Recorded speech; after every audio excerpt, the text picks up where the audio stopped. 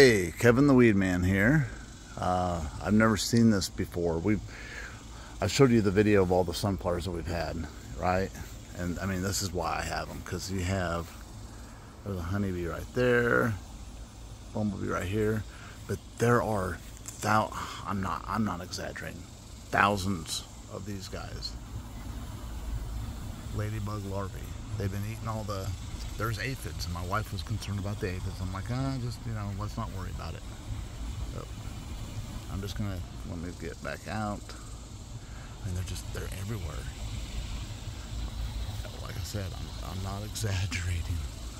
And then, this guy's gonna turn into a ladybug. And, I want to show you this. This is kind of cool. We saw one. You see those guys, and then there's one that's going to turn into a ladybug soon. And we saw some that were hanging upside down like a chrysalis, like a monarch caterpillar. Oh, okay. Now check this out. There he is. I just saw him. That's a tree frog, just sitting there chilling. Here, I'll kind of zoom out and show you the jungle that we have, but this is why we have this jungle.